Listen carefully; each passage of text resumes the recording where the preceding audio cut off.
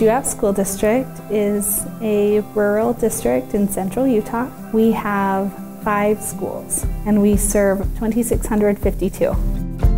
Our Innovation Center is a space for students to have flexible, extended learning opportunities. In our school, we have something called Portrait of a Graduate, Portrait of an 8th grader. That's the attempt to break down all the necessary skills that kids would need at each one of those different levels.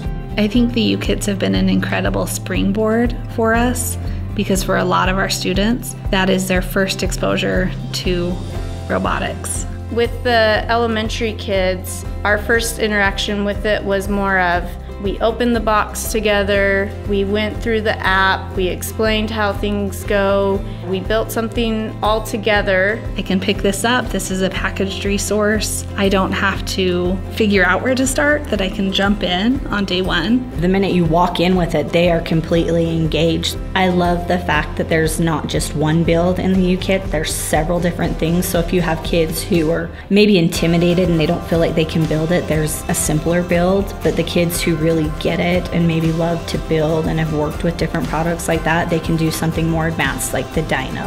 One thing that excites me about robots is all the things that they can do. They can go into space, underwater, underground. They can explore places where we can't.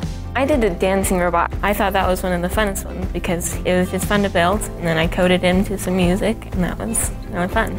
So working with classmates I think is really good because it really helps you use each other's input. It was kind of hard at first, but after we got a couple of steps in, it got a lot easier and we could figure out how to do it. It feels kind of really good because you know that it worked properly and you know everything. You just feel like you're just like one of the really smart people.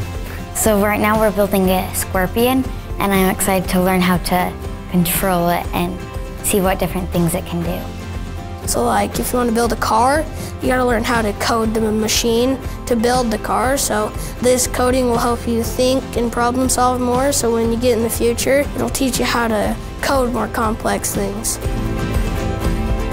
It pushes students out of their shell and they're communicating more than they would. It's not the robot, it's what else can you do with it, or what problem can you solve, or how can you adjust this? We've seen some of those extensions come out of the UKiT use. Last semester I had a few kids getting assignments done for them. It's hard. The minute we brought out the UKiTs and it became hands-on, they were 100% engaged, and they were probably some of the best problem solvers and builders that I had in the class. These kits make what you're learning real. They make it applicable to life. I think that the skills, the problem-solving skills, the collaboration skills that they do with it, the idea design, and even the refinement with the different tasks and the build-up is huge as they leave and they go into different industries and different jobs.